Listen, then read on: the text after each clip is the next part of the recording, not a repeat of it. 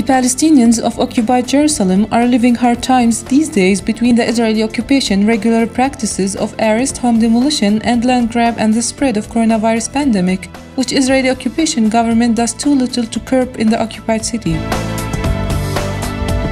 When the number of coronavirus spiked among the Palestinians of occupied Jerusalem, with no attempt by the Israeli occupation government to protect the citizens who live under its occupation, the Palestinian government tried to give hand to its people in the occupied city.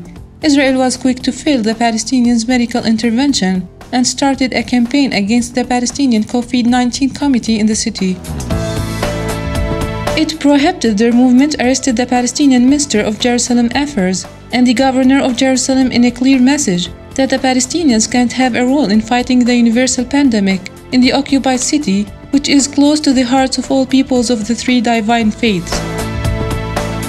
The Palestinians, who are the native citizens of Jerusalem, are living in a cage today, facing all forms of oppression by Israel, to leave their holy city, which has always been a cradle for love and tolerance. It is surrounded by a high wall that has no like in the world. It is fully isolated from Palestine and the world.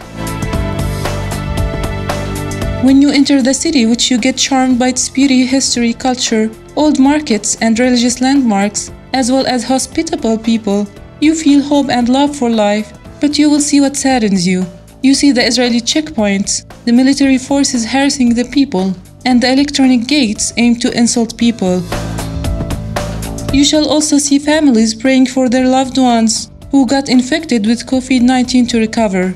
Those who are left alone to face their fate have hope that the world will tell Israel to stop its war against the Palestinians the time the world comes together to fight the virus.